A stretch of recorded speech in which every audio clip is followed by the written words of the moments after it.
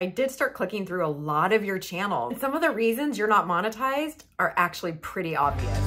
I recently did a video on my first month of being monetized, and at the time of this recording, it has 37,000 views and almost 900 comments. I'm still a fairly small channel, and so for me, that's a ton of remarks.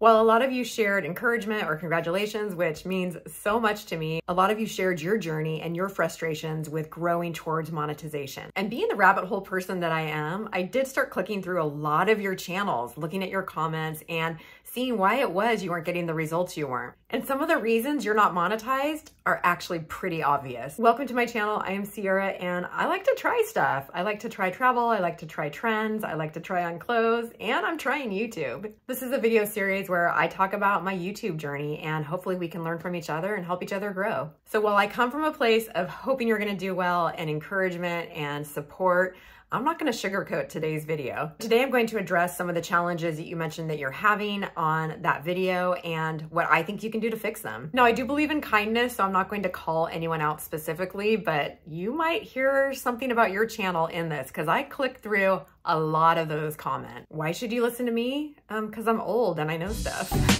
But seriously, you can hear this kind of feedback from people that have been way more successful, way more quickly. I am in the trenches with you, and maybe I'm just a half step ahead of you. So I feel like I've really got a pulse on what you're going through because I'm going through it with you. But that being said, I am really new to this. I've only been on YouTube since 2023 and just recently got monetized. So I'm not the end all be all expert. So of course, take that with a grain of salt. That being said, let's go.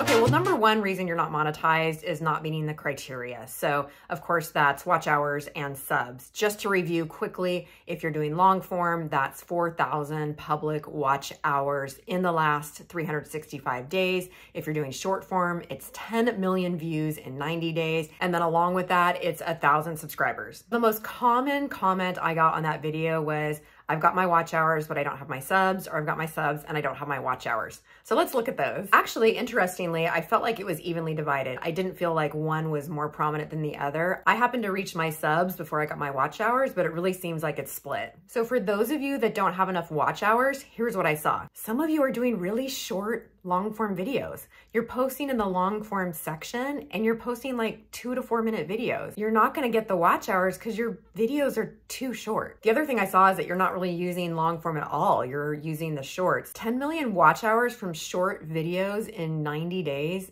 That seems really, really hard to me. And I know there was a comment that blew up in my channel about someone that had done that. They were posting regularly and they were able to monetize quickly. So I'm not saying it can't be done. I'm just thinking that sounds really challenging. So if your strategy is to use short video, remember that's a lot of views that you're gonna have to get. Million is a big number, and that 90 days is a short amount of time. So for those of you that have those really short videos, I would encourage you to add an intro, add an exit, add why people should subscribe, just add a little bit to it, make it a little bit longer. If people are only gonna watch half your video, which is the average watch duration, you're gonna get double the watch hours if you double your video. Does that make sense? So if you're only focusing on shorts, I think that's really hard. I would add some long form in there, just my 2 cents. Okay, reason 2 you might not have enough watch hours is people are just dropping off too quickly. We do know that the average watch percentage is about 50%. And if you Google different statistics, they range from 40 to 60, but that 50% keeps coming up. So that being said, if people are watching much less of your video, that's something you might want to take stock of. People also will drop off in the first 30 seconds, and that's pretty typical because either they click and they can't watch it at that moment, or they click and it's not what they thought it was going to be, or they click by mistake. I hope you didn't click my video by mistake, but it happens. But anyway, get familiar and comfortable with that analytics page. Again, that's on the YouTube Studio app on your mobile or on the desktop. It's all part of the youtube.com platform, and really get into where people drop off. If a lot of people drop at a certain point, now remember that first 30 seconds, you're gonna have a lot of drops, but then it should kind of steadily go. As a help in being transparent, I'll show you a couple of my videos that have done pretty well and what the drop-offs are. So if you're not already familiar with the analytics page, go ahead and click on your video and click on analytics and then engagement. and then scroll down and look at the percentage of people that are watching all the way through. So I recently did a vlog of a trip to London, and if you look, you'll see that initial drop in those first 30 seconds, which I already talked about.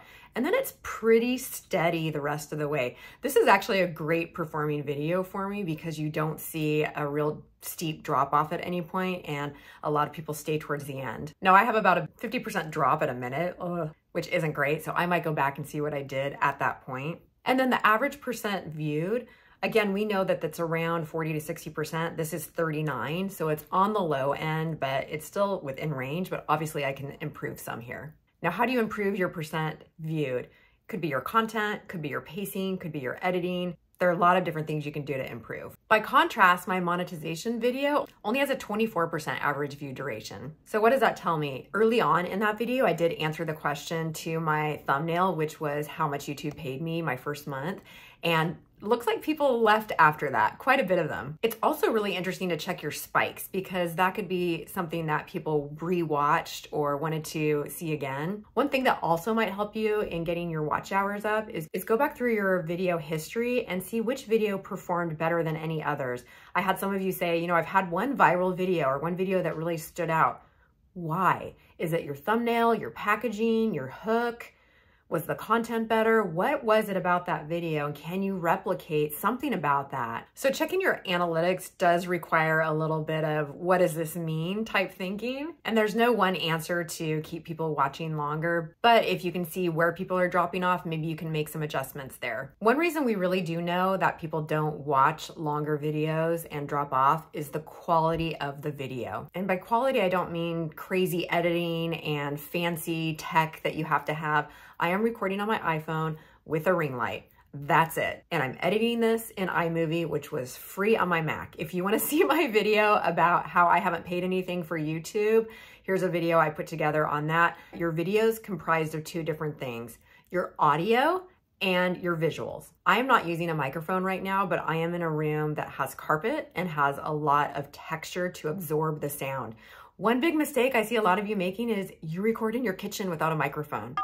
If you're in an area where you're having a lot of background noise or feedback is coming in, that's going to take away from the sound experience and the quality of the video from an audio perspective. The other thing that's a really easy fix is just make sure you're in a room with a lot of textures and a lot of absorbency. If you're recording from your kitchen and not using a microphone, you have flat floors, you have flat cabinets, that sound is bouncing and echoing. It's not pleasant to listen to. One of my favorite podcasters, she would record in her closet. Why the closet? Think of all the textures in there and how good that sound quality sounds when it's being absorbed by all your clothing. I'm not saying you have to go record in your closet, but just pay attention to how your audio sounds. It's more important than you think. And as for quality, I'm just recording on my iPhone right now, and hopefully it's good enough, but I am in a well-lit room with extra lighting. No one wants to sit and watch a dark, grainy video. If you don't have extra lighting, I am facing a window. So I actually pulled up a piano bench and I'm sitting in front of a window on our second story. Natural light is great. So by comparison, I turned off the ring light and you can see it actually still pretty good with just that natural light,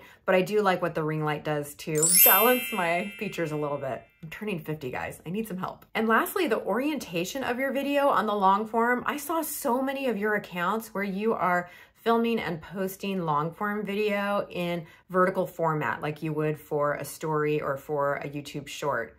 Why? Why are you doing that? Just flip it. I don't want to sit and watch something in long form either on my TV or on my phone with the black edges on the side. And I think you probably know this, but a lot of people watch YouTube on their TV. One recent stat said as many as 40% of YouTube watchers are watching on their TV. So we talked about the question, I don't have enough watch hours. Let's answer the question, I don't have enough subs. So a lot of these fell under what I will call faceless channels, and you probably are familiar with that. It's basically like, I'm a face channel. You see my face, I'm the person. So a lot of channels that you have are, you know, art or anime or a how-to, and you're not showing yourself. People may come for the experience or to learn what you're showing them how to do, but they're not coming to see you, if that makes sense. Number one, my question to you is, would you consider showing your face? Would you consider doing an intro or an outro? I know one of you have a plant channel and you were showing a tour of your house plants, and I said, what if you just in the beginning said, hi, my name is, and I'm gonna give you a little tour of my house plants, and I'm really excited to show you. flip the camera around, show all the plants, and at the end say, thanks for joining the tour of my houseplants. My daughter is a tattoo artist and she promotes herself on social media. Initially, her channel just started out showing her work. When she added herself, her views increased quite a bit because people started understanding who the artist was and started subbing because of her. And on the how-to channels, now those are searchable terms that people may be coming to find out how to do woodworking or catch a fish or some of your channel content they may be looking for. But why would they subscribe if they got the answer to their question? You need to give them a reason to subscribe. So if they searched how to fill a hole, I don't know, what do people search for? And you had a video on how to fill a hole. At the end of the how to fill a hole video, you could say something like, and next week, if you subscribe, you're gonna learn how to change a tire, or something that you think people might search on next week. These are terrible examples. You could tease a series that you're running. My video on how to fill a hole is the first in my series of 10 videos on how to survive in the wild, or how to do home repair for young adults, or whoever your target audience is. So just some suggestions. Of course, you have to keep within your own comfort zone and what you're willing to do, but these are just some ideas that I had. Okay, so that addresses those of you who came to that video and talked about not meeting the criteria. There were also a lot of you who came to my channel and just commented about where you were in the journey. So many of you said you're starting, many of you said you're recommitting, and then a lot of you said you're grinding. And I do want to talk about that word because it came up quite a bit in the comment section. I'm here grinding. Okay, why are you grinding? I mean, I get it. There's a lot of time and effort that goes into having a YouTube channel.